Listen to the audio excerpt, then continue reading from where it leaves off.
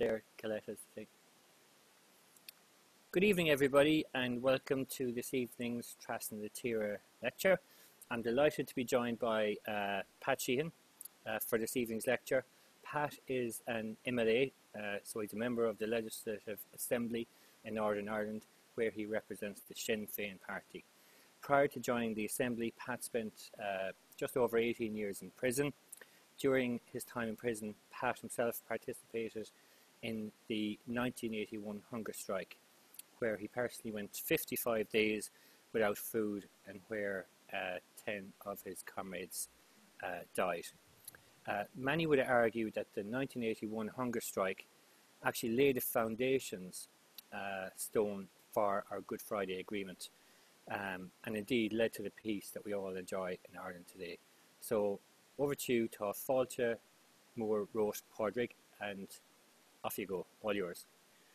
Margaret, Vulture of Ahandana and Sean, you're all very welcome here tonight.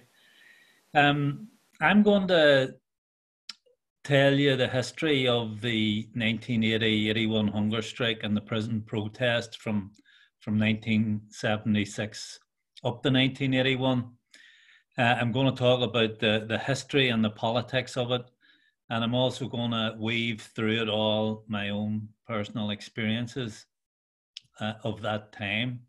So I suppose, and I apologize first of all, I'm not sure where the audience are all from. So I suppose I better start with the history of hunger striking in Ireland. And I suppose as long as Irish Republicans have been in prisons, they have invariably used the weapon of hunger strike from time to time. And the whole idea of hunger striking, or the rationale behind it, is to bring moral pressure to bear on your opponent or your enemy who you believe has inflicted an injustice on you. And it's a moral pressure to try and get that opponent to retract that injustice. And that's sort of the rationale of hunger striking. And I suppose the most famous, before Bobby Sands, the most famous hunger striker to die was Terence McSweeney, who was the mayor of Cork City, who died back in 1920, I think it was. Somebody might correct me on that date. But in any event, let's jump forward then to the early 1970s. And as a result of the conflict erupting here in 1969 and the unrest that ensued after that period, many Republicans found themselves in prison. And as always, when Republicans found themselves in prison, they demanded to be treated as political prisoners or prisoners of war. And in 1972, I suppose at the height of the conflict here in the north, there was a hunger strike in Belfast Prison, or Crumlin Road Prison, as we would know it better, which ended before anyone actually became very seriously ill.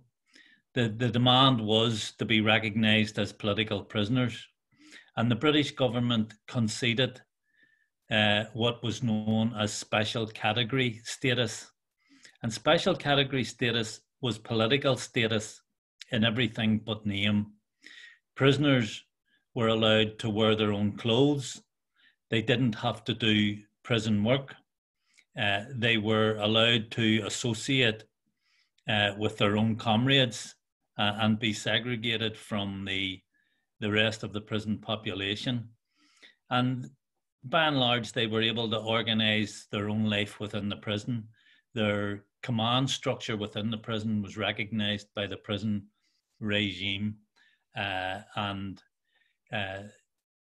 the prisoners organised their lives around education, history lectures, learning the Irish language, and so on. And they, of course, plotted and planned on how to escape from prison as well.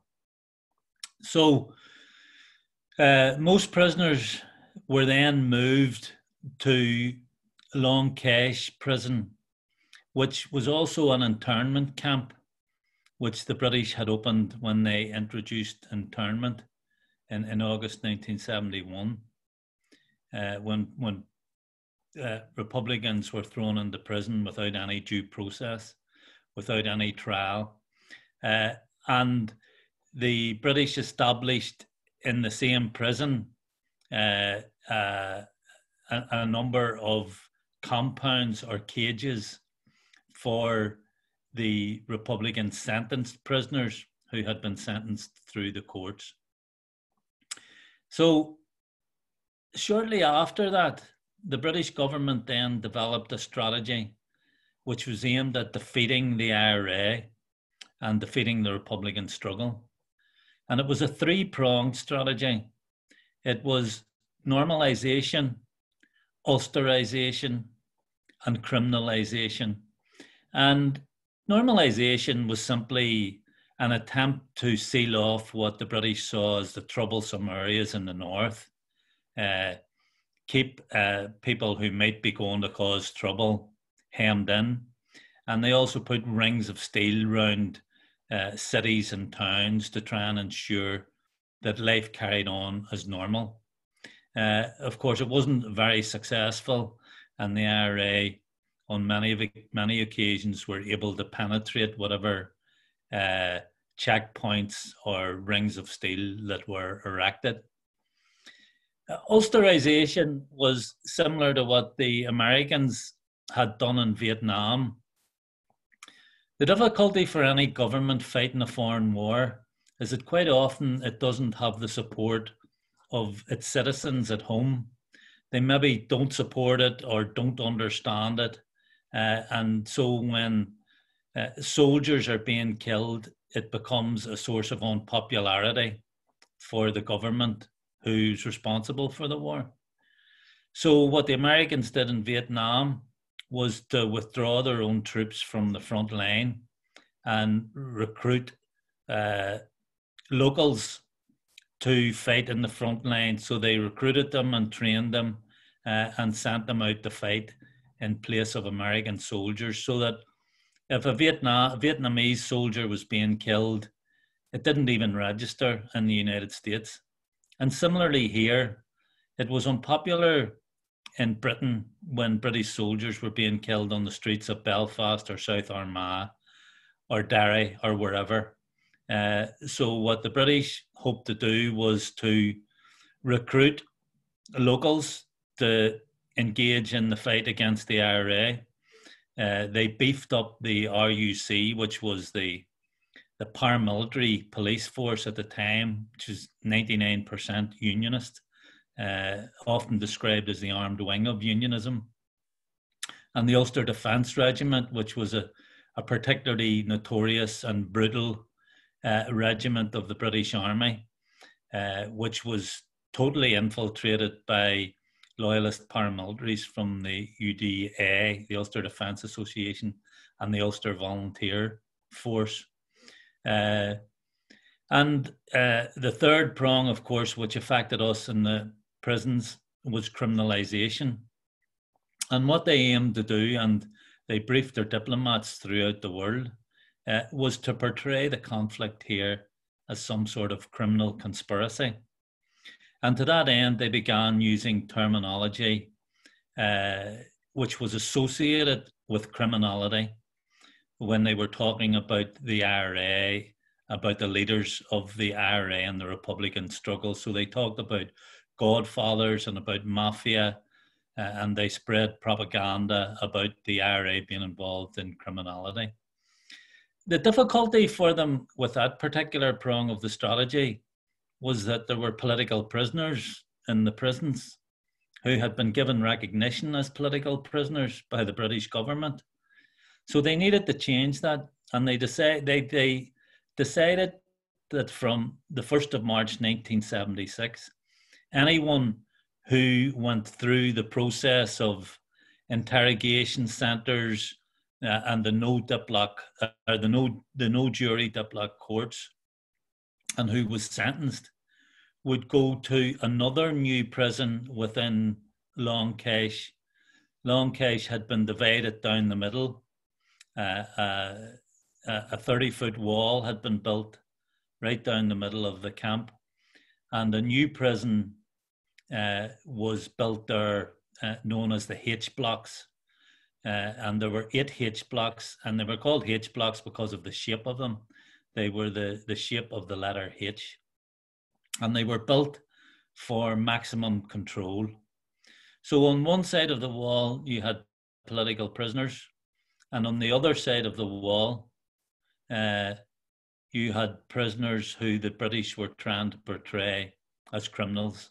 And the British thought that if they could get the prisoners to accept this status as criminals, it would have such a demoralizing impact on the Republican struggle on the outside that they could move in and effectively mop up what was left of the struggle. So while they thought that the prisoners were the soft underbelly of the struggle and they could break them, use the prisons as a breaker's yard effectively, they all underestimated the resolve of Republican prisoners at that time. And the first prisoner to be sentenced under the new regime was a man called Kieran Nugent. And he was taken into a cell, stripped naked, and told to put on a prison uniform. And he famously said to the prison guards, if you want me to wear that uniform, you're going to have to nail it to my back. And he was then thrown into an empty cell in which there were 3 blankets. And he took one of those blankets to cover his nakedness. And that then became known as the blanket protest. And hundreds of other Republican prisoners were sentenced and joined the blanket protest. And they were in cells 24/7. They didn't get exercise outside. They didn't get any fresh air. They had no access to reading material, no access to radios or television or the outside world at all. And that was how the regime continued for a number of years. The prisoners eventually decided, as a result of the brutality that was taking place in the H blocks, that they needed to let the outside world know what was happening within the prison. And they decided to take the visit a month that they were entitled to. However, to get that visit, they had to wear the prison uniform. But it was decided that in order to let the outside world know what was happening, that was a necessary compromise that we would have to take. And that's what we did. And quite often then the brutality increased because the guards decided they would inflict very degrading and humiliating searches on us when we were going out to and coming back from the visits. And it's funny, we existed in a very brutal regime where beatings and ill treatment were the order of the day. But it was strange that I never knew of a situation where a prison guard came up and beat a prisoner without some sort of spurious excuse in the first place. So, for example, when we were coming back from our visits, the prison guard who was with us would have a small booklet, and in that booklet would be our photograph and all our details, name, address, date of birth, so on and so forth, as well as any distinguishing marks such as scars or tattoos or anything like that. But the prison guards, when we were coming back from the visits, would ask for our prison number. And we had taken a decision that we wouldn't give our prison number, that as far as we were concerned, we were human beings, we had names, and if the prison guards wanted our names, then we were more than happy to give them any of that information. But of course, they didn't want it. They wanted an excuse to lay into us, and that's what they did. And the place became even more brutal as the time went on. And ironically, when we were in prison, the place we felt safest was in our cells. But we sometimes had to leave our cells. So, for example, there were no toilets or ablutions in the cells. We had one small chamber pot and a container for water, and that was it. And we were at the mercy of the prison guards to get out to the toilet, for example, to get out and get washed or brush our teeth or anything like that. And again, every time we left ourselves, we were at the mercy of the prison guards. And depending what time of day it was, they might be sober or drunk. There was a club within the confines of the prison, within the perimeter wall of the prison, which the prison guards often used to rush out to at lunchtime, and then come back onto the wing later on, half jarred and looking for blood. So those were the sort of conditions we were enduring, and we decided then that we would not go out of our cells unless we absolutely had to. So we began throwing our own bodily waste out the windows of the cells, and the prison staff then began literally to begin shoveling it back into the cells again.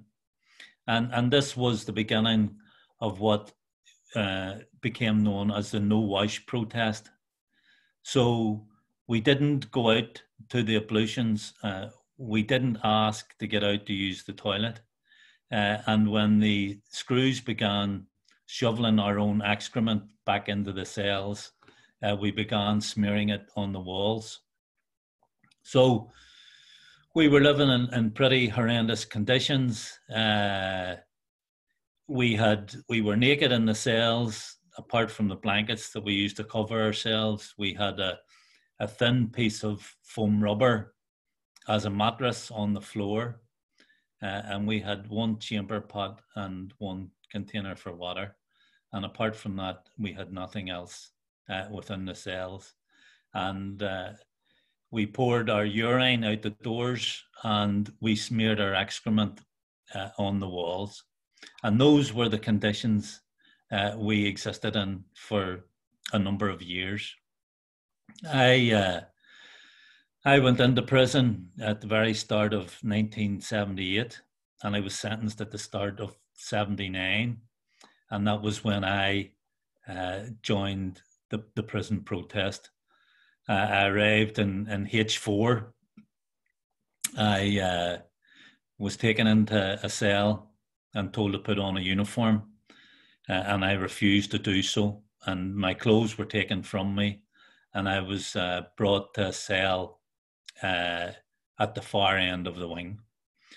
So those were the conditions we were living in. A hunger strike had been spoken about on many occasions up to this, but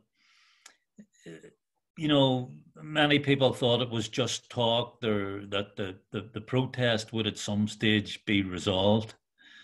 However, as time went on, it became clear that the British had no intentions of resolving the prison protest. And in late 1980, the leader of the prisoners at that time, Brenton Hughes, asked for volunteers for a hunger strike. And I put my name forward for that hunger strike. However, I wasn't chosen as one of the first contingent. Seven men were chosen to begin hunger strike simultaneously in October 1980. And that hunger strike continued for 53 days. By that time, Sean McKenna had become very critically ill and had lapsed into a coma. And a representative from the British government came into the prison hospital and spoke to Brenton Hughes and convinced him that if the hunger strike ended, that the British government would move quickly to resolve the issues in an honourable way so that no one would lose face. So Brenton was faced with a decision to make, and he ordered medical intervention for Sean McKenna, and the hunger strike ended in December, just shortly before Christmas in 1980. However, the British government then reneged on the commitment they had given. It had just been a verbal commitment. There was nothing on paper, a gentleman's agreement. But the British were of the view that they had been victorious, that they had defeated the prisoners, and there were no concessions going to be made whatsoever. So by this stage, Bobby Sands had taken over as our officer in command in the H blocks. And he decided that another hunger strike would be necessary. And again, he asked for volunteers. And I again put my name forward for that hunger strike. This time it was going to be different.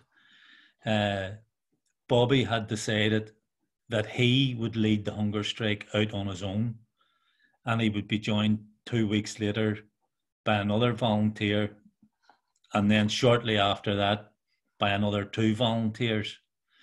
And as each prisoner died, they would be replaced by another volunteer. So I had volunteered for that hunger strike.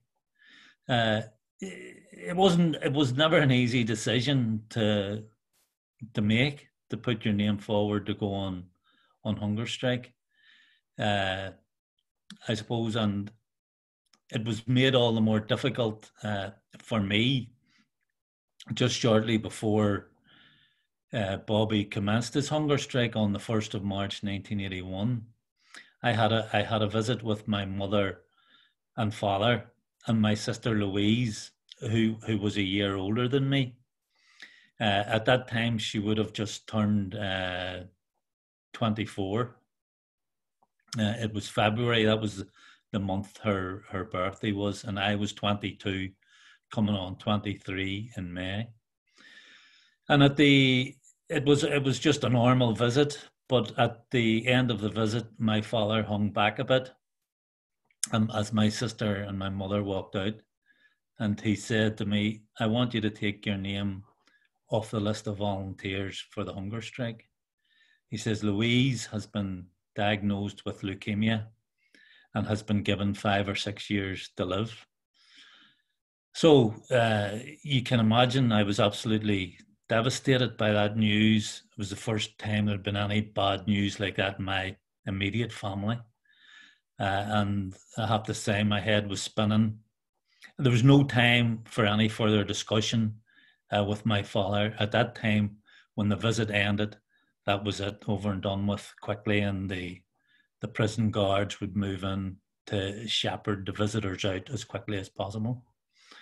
So I went back to my cell and obviously gave it much thought, and I came to the conclusion that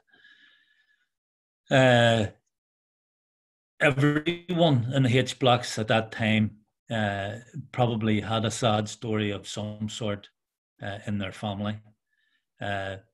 Bobby Sands had an 8-year-old son. Others had children as well who later died on hunger strike, and I decided that I would leave my name on the list. And I suppose when you're young, you don't really reflect on uh, some of the big decisions you make in your youth. And I suppose later on reflection, there was absolutely nothing was going to change my mind anyway. And I came to the conclusion that when you make a decision to go on hunger strike, you have to be your psyche has to be so strong that you almost put a psychological defense shield around yourself, so that it doesn't matter whether you get good news or bad news, it doesn't penetrate that shield that you have put up. And it's like tunnel vision. In a sense, going on hunger strike is simple and straightforward. You have one job to do, and you can't allow anything to deflect you from doing that job. And that's the frame of mind that you have to be in. And I've no doubt that's the frame of mind that Bobby Sands and the others who died on hunger strike were also in. So I kept my name on the list for volunteers. And then Bobby began his hunger strike on the 1st of March, 1981. The campaign was building up. We had been on a bit of a downer after the first hunger strike and the way it ended. And we had been trying to build momentum again to try and get the people back out on the streets to support this second hunger strike. And it's funny, often the way events that no one have anticipated or had anticipated comes to impinge on the events of the day. And one of the most significant events in the history of the last 50 or 60 years took place while Bobby Sands was on hunger strike in April 1981.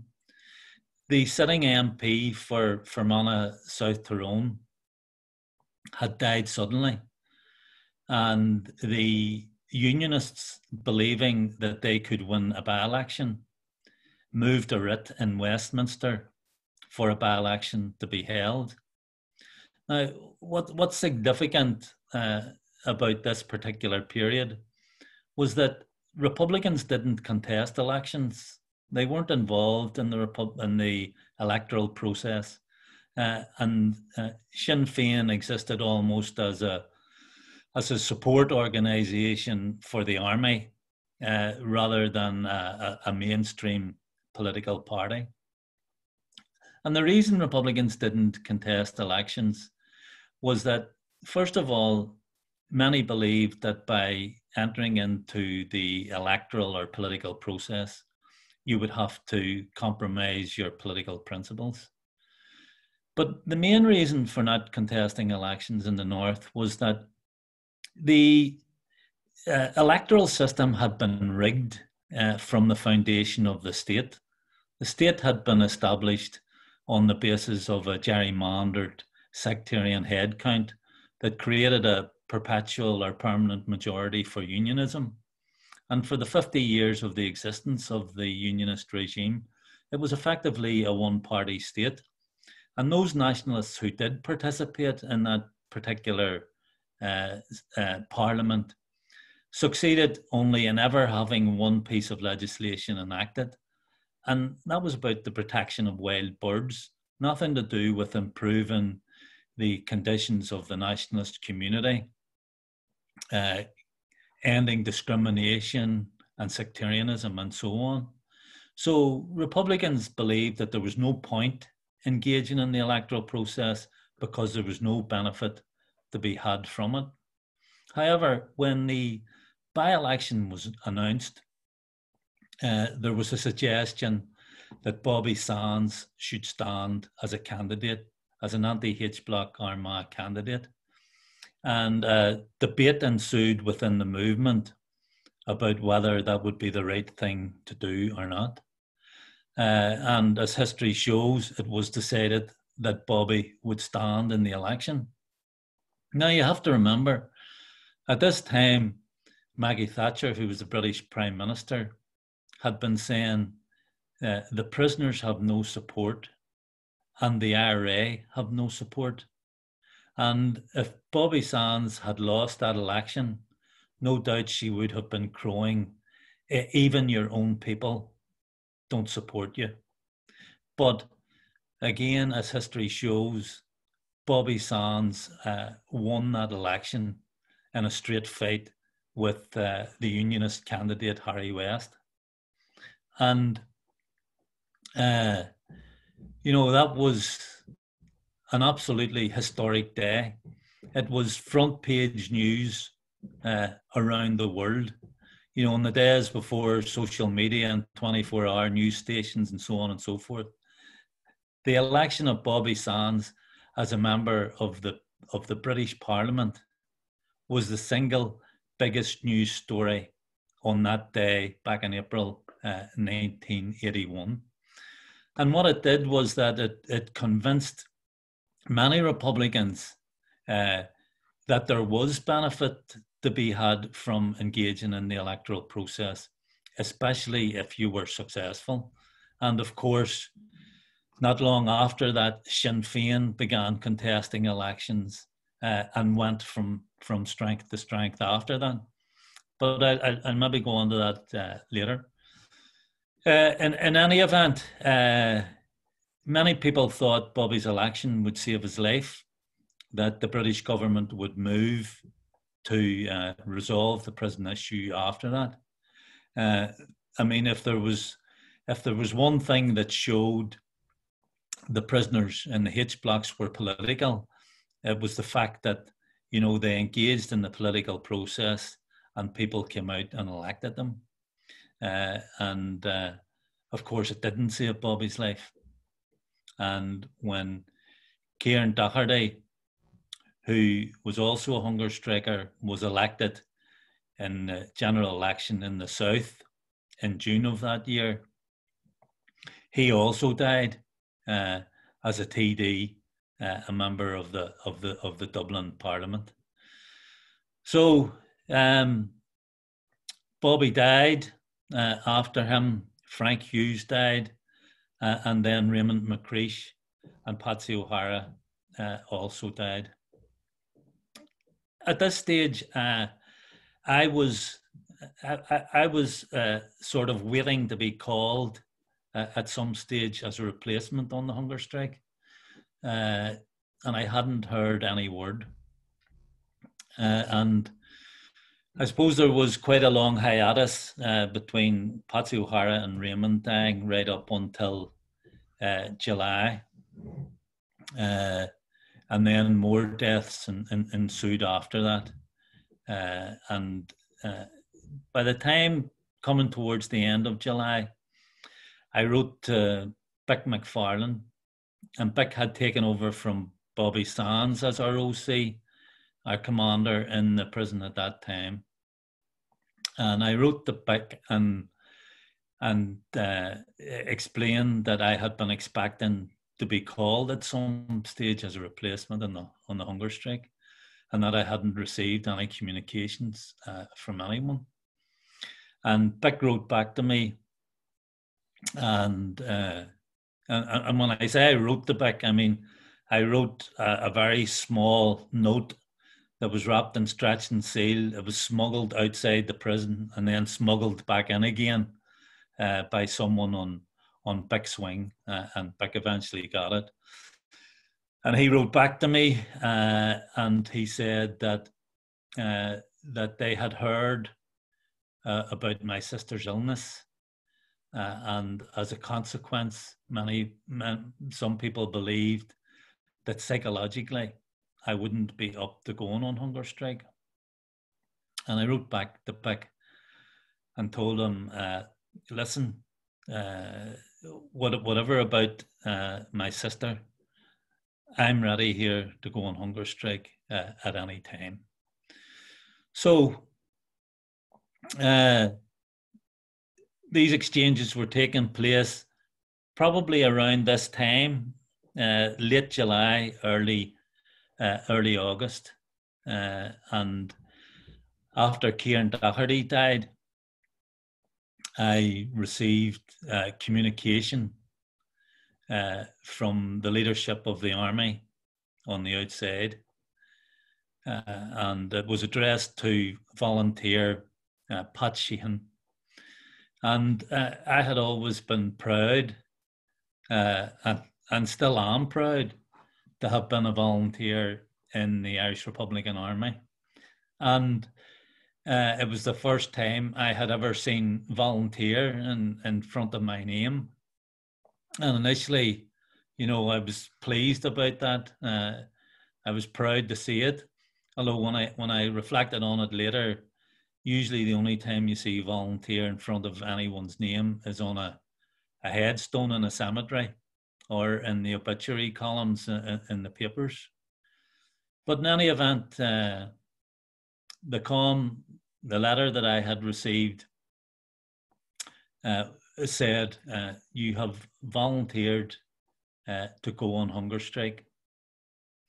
By doing so, you will be bringing the movement into direct confrontation with the enemy. If you have any second thoughts, step aside now, and nothing less will be thought of you. However, if you decide to go ahead with this, you will be dead within 2 months. So, and it was as stark as that, and you think you have all the angles covered, you know, in terms of your own mental and psychological preparation for hunger strike. But when you see it in black and white in front of you, you'll be dead in 2 months. Not you might be dead, or there's a chance you'll be dead. It was as stark as you will be dead in 2 months. And if you've any second thoughts, step aside now, and nothing less will be thought of you. Now, did I have any second thoughts? Well, when you're heading into uncharted territory like that, somewhere where you have never been before, it's difficult, I would say, for anyone to be absolutely 100% sure they would be able to go through with it. However, I was as sure as I could be that I would see it through to the death if necessary. So I began my hunger strike on the 10th of August, 1981. And I remained on hunger strike for the next 55 days until the 3rd of October, when the decision was taken to end the hunger strike. Now, I didn't have any input into that decision making. That decision was taken by the leadership in the prison. But just to give you a sort of idea of what it's like being on hunger strike, I mean, first of all, in the first few days or a couple of weeks, I mean, obviously you're very hungry. As time goes on, you get very cold. You're losing weight, drinking a lot of water. And then initially one day you stand up and you're lightheaded, and you begin to feel just gradually weaker and weaker. You're examined by the doctor every day. He takes your blood pressure, tests your urine, and various other vital signs are tested, and you're weighed every day. So and that went on for, I was in the block for over 30 days, and then I was transferred to the prison hospital. There we were allowed to receive newspapers and also to have a radio in the cell at that time. So one of I explained to you the rationale about hunger striking is to put the spotlight on your opponent, shine a spotlight on the injustice that you believe has been inflicted on you, and keep the pressure firmly on your opponent. But what happened then during the hunger strike was that, and the law as it stood at the time was that if anyone lapses into unconsciousness, their next of kin can order medical intervention. And one of the hunger strikers lapsed into unconsciousness. He was very critically ill, and his mother ordered medical intervention to save his life. And what that did was that it shifted the spotlight away from the British government onto the families. It was the families then who came under pressure. They were, the media were camped outside their houses, asking them were they going to allow their sons to die. They came under pressure from the churches and from political opponents of Republicans, not to allow their sons to die. So all the pressure was on them. The spotlight was on them, and in a sense, the whole dynamic in the hunger strike shifted, and it shifted away from the British onto the families. And by this stage, I was becoming quite seriously ill. I was yellow with jaundice. The hunger strike ended on a Saturday. On the previous Wednesday, I had been examined by a doctor from the city hospital in Belfast. They used to send a consultant in every week to examine us, as well as the ordinary prison doctors examining us every day. And he asked me to lie back flat on the bed, and he pushed his fingers gently up under my rib cage on the right-hand side. And I nearly jumped off the bed in pain. And he says, your liver has become enlarged. It's starting to shut down. And he went on to say that even if I ended my hunger strike there and then, he couldn't guarantee that I would survive. So, but I explained to you earlier, I had this psychological shield around myself. It didn't matter whether I got good news or bad news. It didn't matter whether there were rumors of an impending resolution of the hunger strike in the media, or whether it was a doctor telling me I was going to die soon. It didn't matter. I had my mind fixed on what I had to do, and I was going to do it. And one of the difficulties with hunger striking is that because of the deprivation of a particular vitamin, the muscle that controls movement in the eye becomes weak, and the eyes can no longer focus. And what happens is that your eyes are constantly moving up and down, and it's one of the doctors described it to me as being very similar to seasickness. So you become nauseous, you begin vomiting up the water, you can no longer keep the water down, and that's when the deterioration process in the hunger strike really begins to accelerate. You're effectively on hunger and thirst strike when that begins to happen. So by the time Saturday, the 3rd of October arrived, I weighed about 7.5 stone. I was almost totally blind. I could make out shapes coming into the room, but I couldn't have identified people. And I was just constantly vomiting up green bile. and the decision had been taken to end the hunger strike.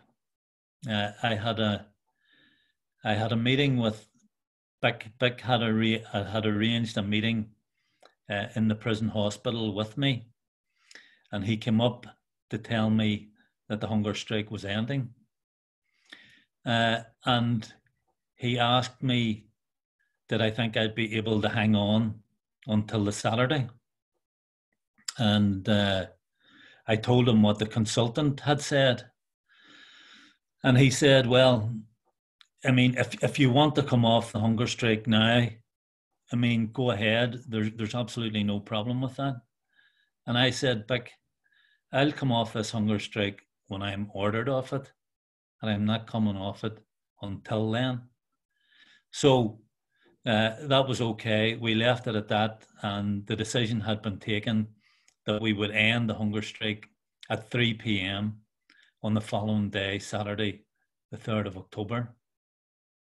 And I convinced myself that if I was able to stay awake all night, I would be able to keep myself alive just by sheer willpower. And as it turned out, I got the best night's sleep of the whole hunger strike. So I don't know about willpower, but I woke up the next morning still alive anyway. And at 3 p.m. that day, all the other hunger strikers, some who were already in the hospital with me at that time, and others who had been still in the blocks, who had only recently joined the hunger strike, were all brought into my cell in the prison hospital. And at 3 p.m. that day, I called in the chief medical officer and told him that we were terminating the hunger strike. And that ended probably the most significant period in the history of this island, probably since the 1916 raising, and probably the period that has had the most impact in terms of the years after. I mean, I've already illustrated or told the story of Bobby being elected as an MP in 1981, and Sinn Féin then began to contest elections and went from strength to strength after that. And I mean, I firmly believe that the seeds of the peace process were planted in that period in 1981 during the hunger strike. Because remember, the criminalisation policy was about marginalising and defeating the Republican struggle. But what the hunger strike succeeded in doing was the complete opposite of that. The hunger strikers inspired many young people to come and join in the struggle. Many people came to join the IRA and Sinn Féin. Sinn Féin grew in strength and strength. And you have to remember, at this stage, the British military had already accepted that they couldn't militarily defeat the IRA. The political establishment was well behind. And I suppose it was only in the late 1980s and early 90s that the political establishment began to come to the same conclusion, that the IRA couldn't be defeated. They had tried everything to do it militarily, torture, internment camps, shoot to kill, criminalisation, marginalisation, isolation, and none of it had worked. And there was only one option left to them, and that was negotiations. And that the negotiations and the ending of the armed conflict, in my view, came out of the hunger strikes of 1981. And the British finally realised that they weren't going to defeat the Republican struggle. And I suppose jumping back again, I made a full recovery immediately after the hunger strike. I was given 2 vitamin injections. One was a multivitamin injection, and the other one was specifically for the vitamin in the eyes. It's one of the B vitamins. I forget which one it is now. And probably within an hour, the nausea had disappeared, and my eyesight had returned almost, not completely, but almost back to normal. And I was taken out to Musgrave Park Hospital, to the military wing, where there was a secure ward for prisoners. And there were 3 other former hunger strikers there, Pat McGeown, Bernard Fox, and Liam McCluskey. And I was the 4th. And the first thing I got after the hunger strike, the nurses, the doctor and the nurse came in with a small glass of what looked like milk, and they said to me, "This is actually half milk and half water. If you can keep this down, we'll give you as much as you want. If you can't keep it down, we'll have to put you on a drip." So I lifted the glass and took a sip, and only they told me that it was half water, I wouldn't have believed them. It was the sweetest, most beautiful thing that you could ever imagine passing your lips. It was like nectar from the gods. So I was able to keep it down, and then I was able to drink as much milk as I wanted after that. And by the next day, I was on solid food, and within 4 weeks, I was back in the H blocks again.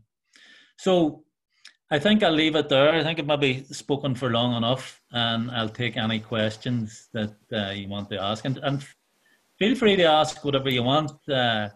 Don't be concerned about me being sensitive to personal questions or anything. Feel free to ask what you want. Thanks so much, Pat. That was a very informative lecture. Really enjoyed it. Very personal, very engaging. I've a question here from Aaron. How were the prisoners? What was the prisoners' morale like, really, when the choice was made to go on a second hunger strike, after the first one being unsuccessful? Well, you can imagine in the immediate aftermath of the first hunger strike, and I forgot to mention, I was actually on that hunger strike for 5 days. 5 days before it ended, there were 27 or 28 of us called, and we all joined that hunger strike, as well as 3 women from Armagh prison who had joined the hunger strike at the start of December. Among those 3 women was Maria Farrell, who was later shot dead by the SAS in Gibraltar.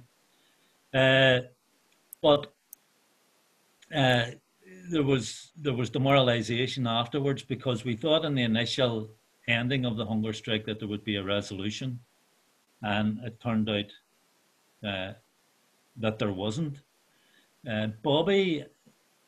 Bobby had entered into negotiations with the prison regime in the hope of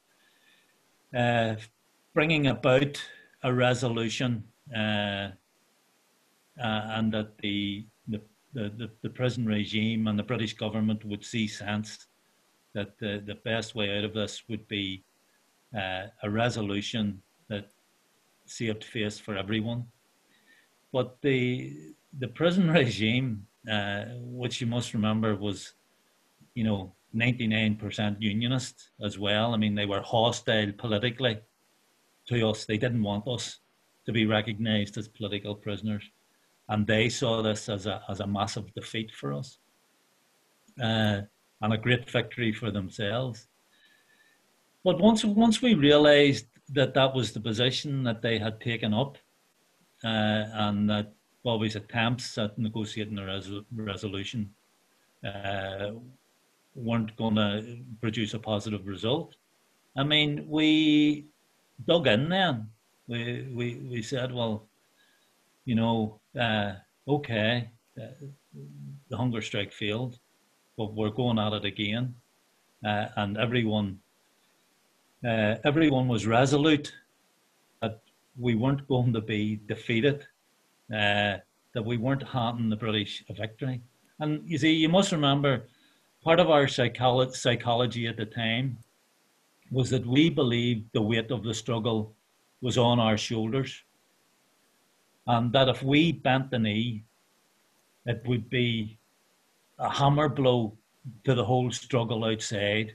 If we were seen to be accepting in any way, even though, it would have been us being driven and beaten into accepting a regime that we didn't want to accept in the first place, we felt for us to do that would be a betrayal of the struggle, that we needed to remain strong, that we weren't going to bow down or bend the knee. And that was the mindset moving into the second hunger strike. And Pat, along similar veins, I'll just ask you, what psychological preparation was involved in that? Or was it just kind of you all kind of getting together and saying, look, this is important? Or, was there any, because that's a big decision, it's a massive decision to willingly lay down your life for your ideals. Yeah. Was there any psychological preparation for that? Well, I mean, I think the previous 5 years had been all the preparation anyone needed. I mean, first of all, we were all political. None of us was responsible for the political conditions that existed in this country. But we all suffered as a result of them. And I was speaking in the Assembly just a couple of weeks ago there after the death of Bobby Story. Bobby was one of our leaders in the army. He was a much revered member of the army.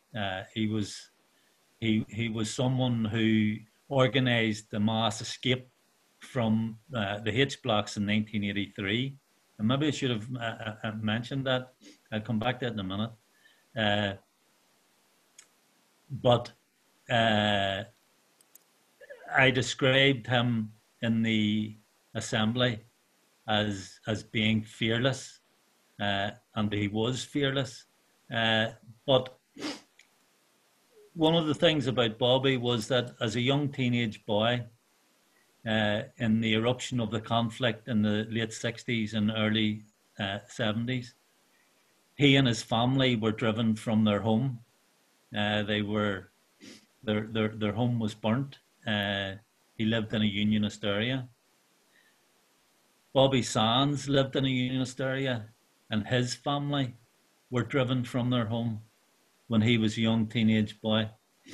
And in 1972, when I was 15, and I lived in a unionist area, unionist gunmen came to kill me. They asked for me by name when my father answered the door. I wasn't in the house, and I opened fire on my father, who luckily escaped injury. But the upshot of it was we had to up and leave our home the very next day. So, we as nationalists and Republicans had lived in a state for 50 years. I mean, not us in person, but our families, our forefathers, our fathers, mothers, grandmothers, grandfathers had lived in a state where they were second-class citizens, where they were discriminated against in every walk of life, whether it be housing, employment, and so on.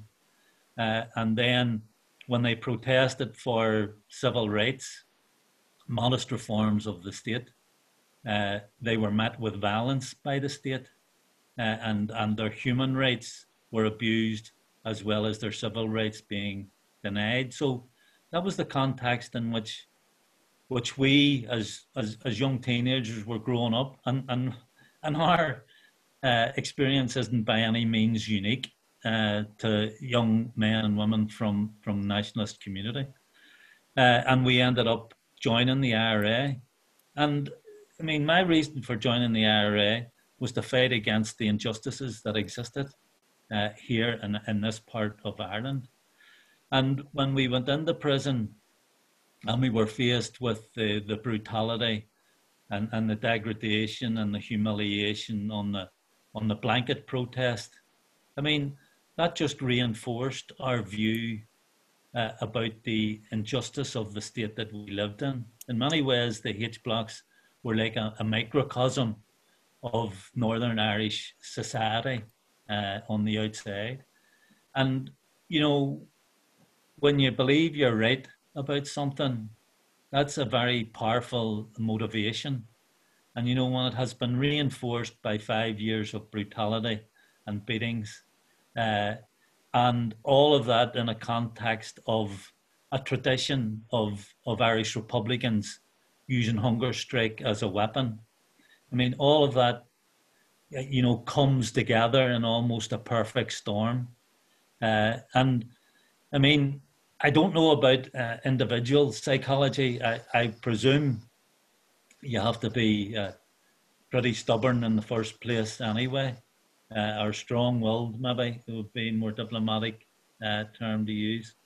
So all of those things, I think, add to your determination to see this through, to end the injustice that you believe exists.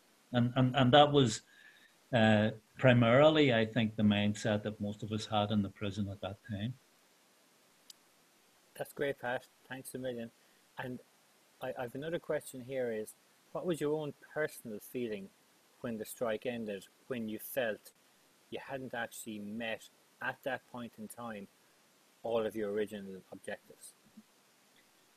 I was, I would have to say I was, well, I would have to say that my feelings were divided. On the one hand, I was ecstatic to have survived the hunger strike, that I was still alive. On the other hand, I felt demoralized that we hadn't achieved all our objectives. I felt guilty about the fact that 10 men had died. I wondered how their families would feel about us making the decision to end the hunger strike. So I had mixed feelings at that time. I would say that probably the year after the hunger strike was probably the most demoralizing period of all the time I spent in prison. You know, we had succeeded in getting some of our demands. You know, for example, we got the right to wear our own clothes, but we were still expected to do prison work and so on. And we were also expected to integrate with other prisoners, including loyalist unionist prisoners. So, you know, we were left in a quandary about what we should do, and we didn't want to make any hasty decisions. So the protest actually continued for almost a year after the ending of the hunger strike, when we refused to do prison work. And we were still segregated from the rest of the prison population, but we were still losing remission. We didn't get any privileges such as parcels and so on while we were there. And we came to the conclusion that we had to do something. We just couldn't sit there indefinitely. And we decided that we would filter groups of people down into what were called the conforming blocks. We were classed as non-conforming prisoners. If you were on protest, you became classed as a non-conforming prisoner. So what we decided to do was that we would filter groups of prisoners down into the conforming blocks. We would establish structures, organizational structures, and we would try to raise tension and create mayhem in those blocks. So I think it would have been July or August of 1982, I was asked to go on one of these groups, and I did. And I went down to H1, where I met up with Sean McGlinchey from South Derry, better known as Chinky McGlinchey. And the Loyalists and Republicans were mixed in the conforming blocks. And what we had learned, I suppose, from the protest was that when we came into direct confrontation with the British, invariably we lost, because the British couldn't be seen to be given in to Republicans. So what we had to do, we believed, was create a situation where the Loyalist prisoners came into conflict with the administration and with the British. And our objective was to create the situation and the conditions where that would happen. And so initially we had an arrangement with the Loyalists. There are 4 wings in each H block, and there was what was called inter-wing association. So A and B wing were on one side, C and D on the other. So A and B wing could mix freely. So we had an arrangement with the Loyalists that on one day during association, they would take one wing, we would take the other, and the following day we would swap around.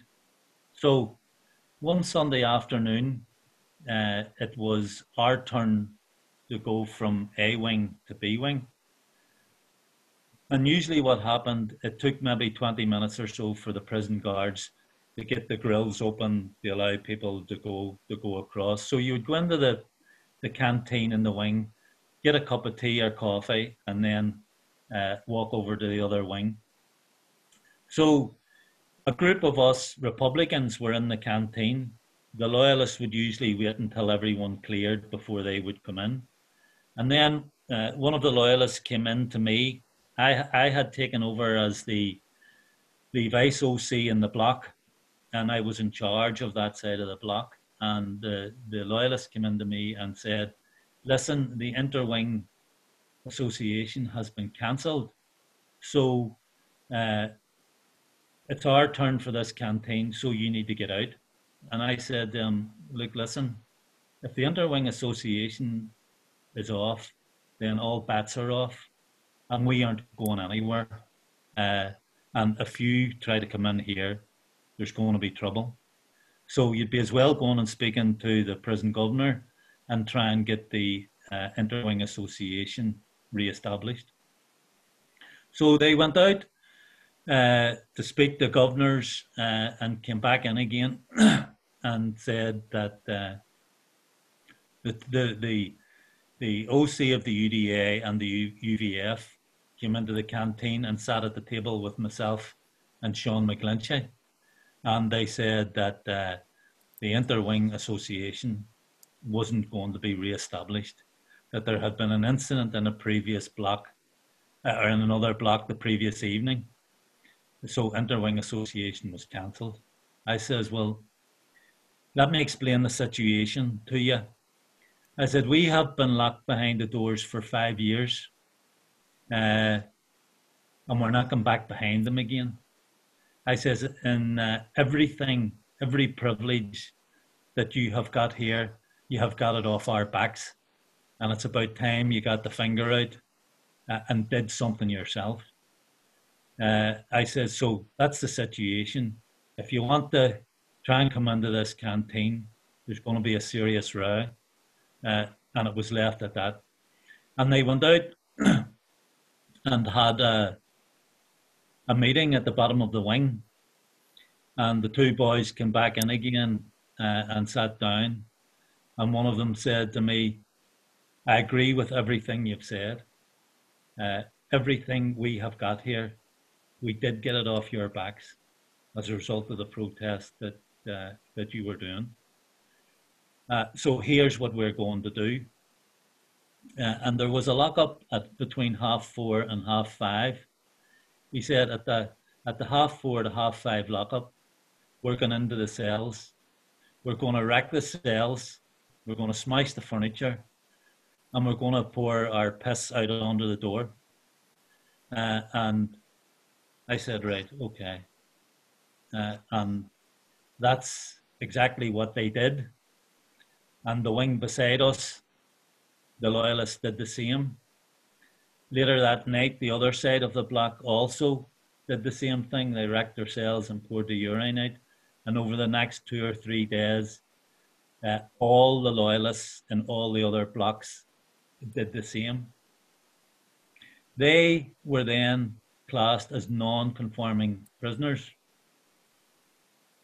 We, at that point, those of our prisoners who had been left still on protest, who were still classed as non-conforming prisoners, ended their protest.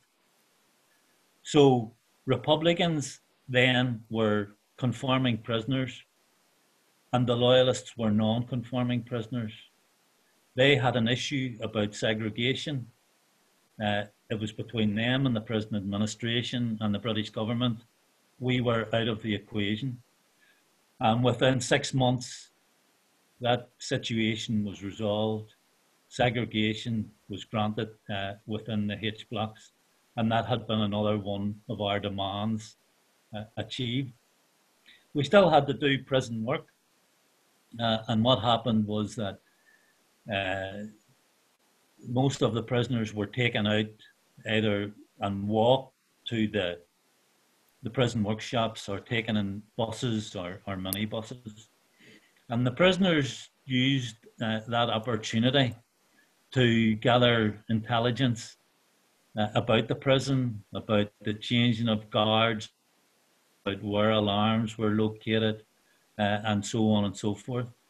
And in September 1983, prisoners in H Block 7, led by Bobby Story, as I told you, mounted the biggest mass escape in Europe since the Second World War, when 38 prisoners escaped.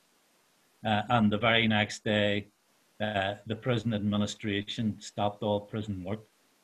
So in a roundabout way, we achieved all our demands. Now, it wasn't easy, especially in the aftermath of the escape. And the British, the prison administration, backed up by the British, still wanted to try and impose control of us, over us. So it was still a very tense situation within the prisons for the next couple of years. But by the mid-80s, we had achieved all the objectives we set out to achieve in 1981. That's a long-winded way of answering that question, but I hope it suffices. It's long-winded, but it's very effective, and thank you so much for that, Pat. I have a couple of other questions I'm just going to ask you, and probably more personal. What impacted your decision after your father coming in and asking you to give up your hunger strike ambitions have on your family? Because that's obviously, that's a big deal. It's bigger than you. It's impacting your family. And how did you deal with that personally? And what impact did that have on your wider family? Well, first of all, and I said this probably at the outset, that when you decide to go on hunger strike, when you have made that decision, it's pretty straightforward and simple. You have a job to do. It's clear cut. There's no ifs or buts or maybes. You have one job to do, and that's to stay on hunger strike either until you're dead or you're told to come off it. And that's straightforward. And I've explained the mindset that you need to do that. The most difficult thing of all on the hunger strike is having to watch your family suffer. you know, we had complete control over the decisions that we were making, but our families were totally powerless. Uh, they couldn't do anything to stop us. They couldn't do anything to resolve the protest or end the hunger strike. And they had the job of sitting watching us wasting away and suffering and all of that. And, you know, some people have said, well, you know, especially in the aftermath of hearing about your sister being ill, that it was very cruel and selfish on your parents to have done what you did. And um, cruel, yes, I accept that there is, you know, an element of cruelty in all of that. But selfish, you know, how can going on hunger strike to the death be described as selfish? I mean, it's the complete antithesis of selfishness. You know, you're giving your life for the sake of others, for your comrades, for your community, for your friends. Uh, so it was a very difficult decision, and I know others who initially had put their name forward for hunger strike who later uh, retracted, not because they weren't prepared to do it, but because they weren't prepared to put their family through that type of suffering. And you know, I make no judgment about that whatsoever. Uh, but I was of a mindset. I had already made my mind up about what I was going to do, and there was nothing. There was just absolutely nothing was going to change it.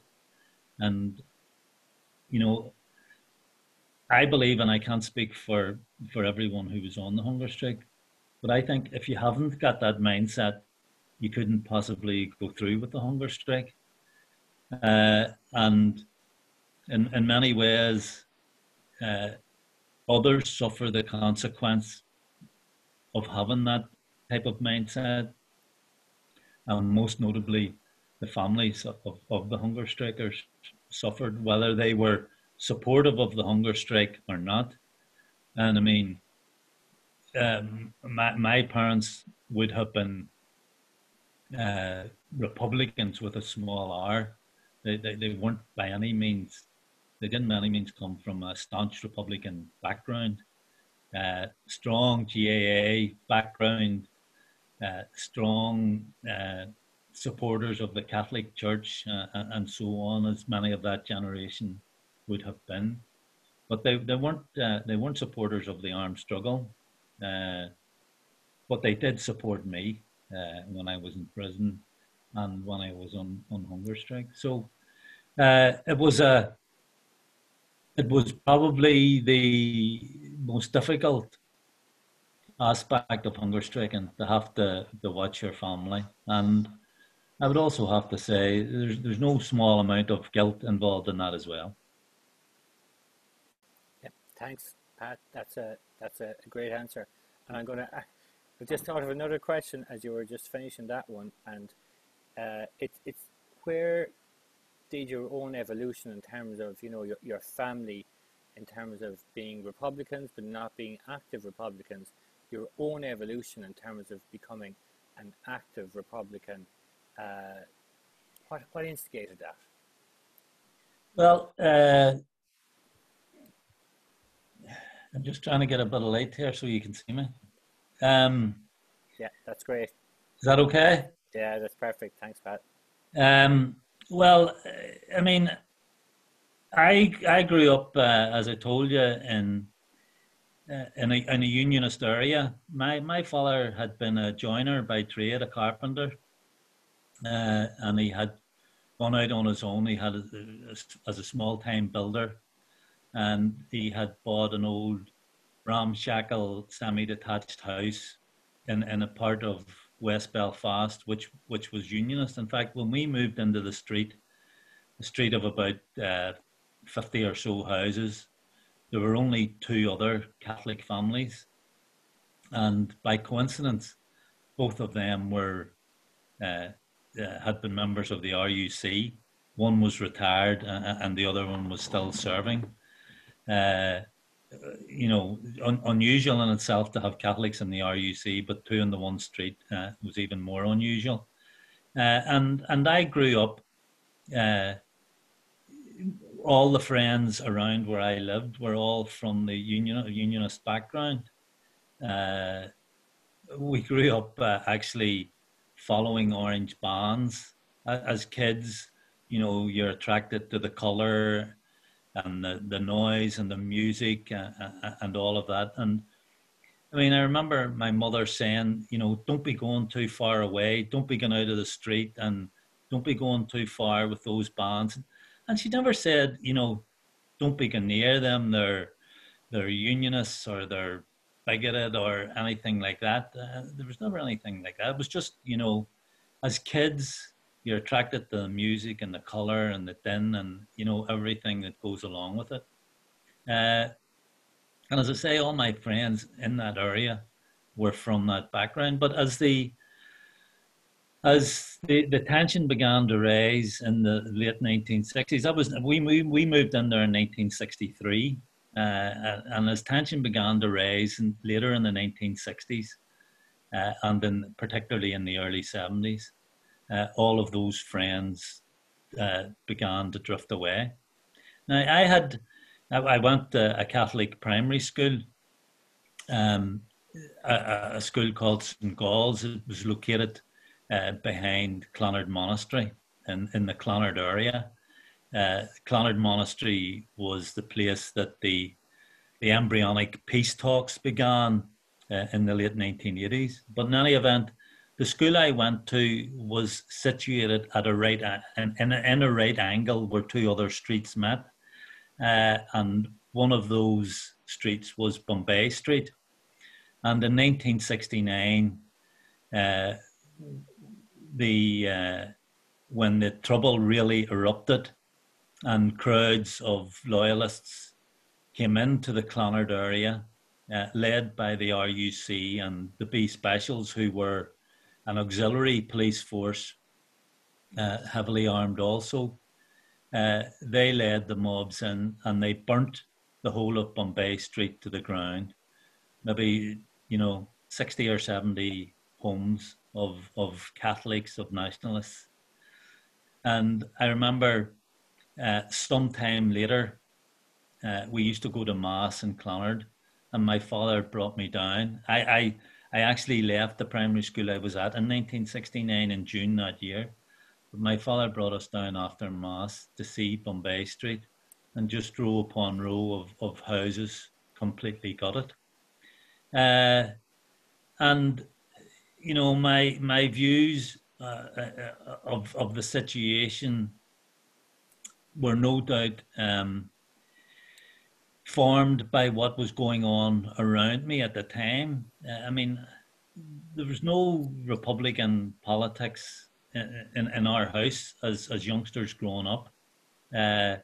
But a few hundred yards from where I lived in 1971, when internment was being introduced in August, over 3 days, 11 people were shot dead just 200 yards up the road from where I lived in Ballymurphy, in what has become known as the Ballymurphy Massacre. They were shot dead by the British Parachute Regiment, who went on to Derry 6 months later in January 1972 and killed 14 people there. And all of this was happening around me, and internment was happening, and I knew lads whose fathers had been taken away and thrown into Long Kesh. I also remember one lad I played football with in school. I was at St. Malachy's College at the time on the Antrim Road, and a guy called Jim Crummy I would have been very friendly with. We played in the football team together. He had been in the upstairs of a pub, which was a living accommodation above a pub, where the family who owned the pub lived there, and he had been in playing with one of the children from the family, and loyalists put a no warning bomb into the pub, and 12 people, including Jim, were killed in that explosion.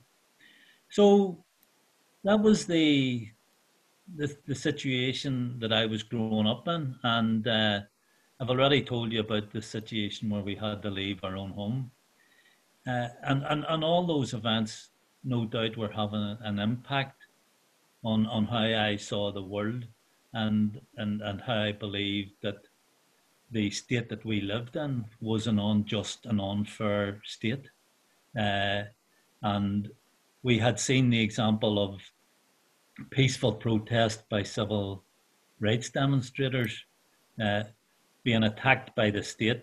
And the culmination of that was Bloody Sunday in Derry in 1972. And I suppose at that stage, at a very young age, I decided to join Na Fianna Éireann, which was the youth wing of the IRA. And I joined that. And then when I was older, I enrolled into the ranks of the IRA itself. But I would say, first of all, when I was playing with my young friends, from a unionist background, I mean, I didn't notice anything really different about us, although there were differences. So I played hurling and Gaelic football, and I went to mass on Sunday. They played cricket and rugby and so on, and went to Sunday school. And I remember one of them saying to me one day, why don't you come down to Sunday school with us someday?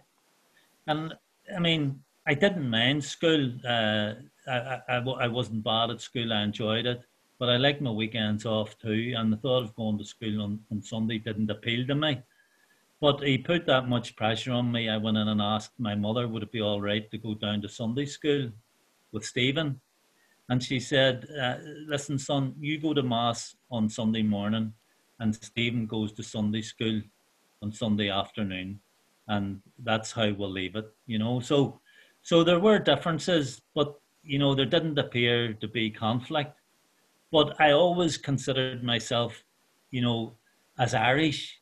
I never have at any stage in my life considered myself to have any sort of connection with Britain. As I said, we're steeped in the GAA.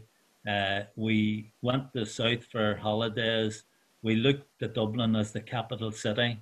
I remember having some arguments with some of my Protestant friends about the capital city, and they were saying it was Belfast, and I couldn't understand it. I know it has to be Dublin. Dublin's the biggest city. But anyway, so that was the sort of context in which I was growing up, and my views were being formed, very much formed by what was happening around me. Thanks very much, Pat. And it's great to hear that last paragraph there, and you're having great discussions with your Protestant friends up in Northern Ireland, and it's great to see that dialogue. It's great to see, I suppose, the foundation blocks, I suppose, of peace in our being formed in 1981, and I truly believe they were, and great to see us all living in a peaceful 32 counties at the moment. This is the 65th lecture on the Trasna the Theory series, and it's great to have you all involved. Thanks so much for Pat for tuning in from the north of our country, giving a nationalist and Republican perspective on his experience during the hunger strikes in 1981. So thank you very much, Pat, and we will leave it at that. Go raibh míle maith agam. You're welcome. Thanks very much. All the best.